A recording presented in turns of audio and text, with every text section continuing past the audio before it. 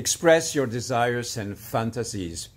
If you are a woman, for instance, and you have the feeling that you want your partner to show up for you in a certain way, you desire that, you can express those fantasies to him in a way that is going to be safe and just an invitation to move into that direction.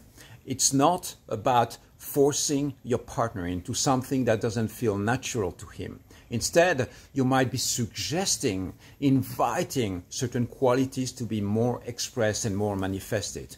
If you want to positively influence your man into moving in that direction, what you want to do is to use positive reinforcement. You want to give him the hints and the signals when he's doing the right thing, rather than trying to correct him or guide him when he's not doing something that you like or not behaving or not showing up in the way that you would like.